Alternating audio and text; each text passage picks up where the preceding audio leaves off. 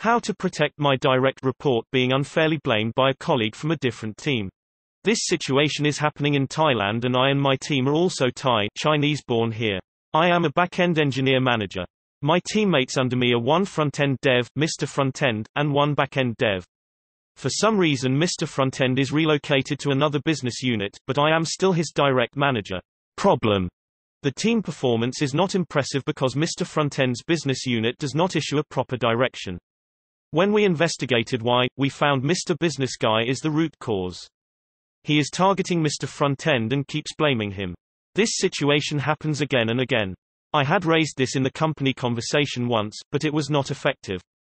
He keeps coming this way. Frankly, I used to got this situation before. It doesn't affect me directly. HR also understands this case.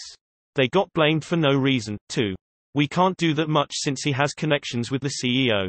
Evidences.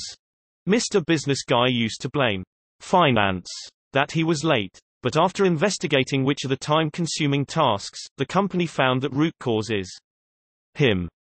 He never pays attention to the company event training schedule and misses training. He then blames HR for no reason.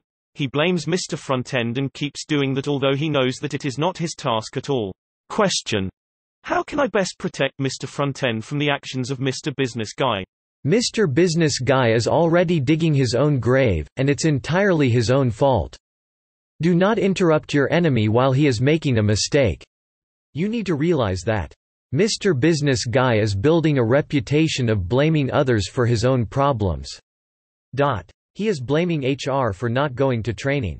He is blaming finance that he got late, and there is a paper trail saying he is lying. They are probably discontent as well. And we all know, HR is not your friend. Consequently, you want them to view you in a positive light for the company. That you're a good asset.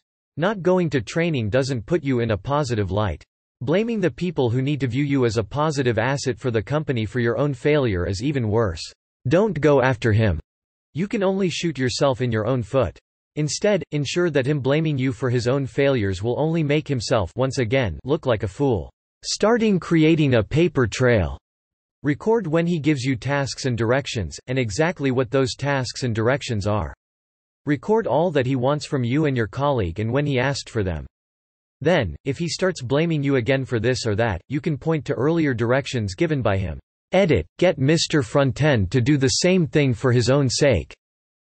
It will be his own responsibility though.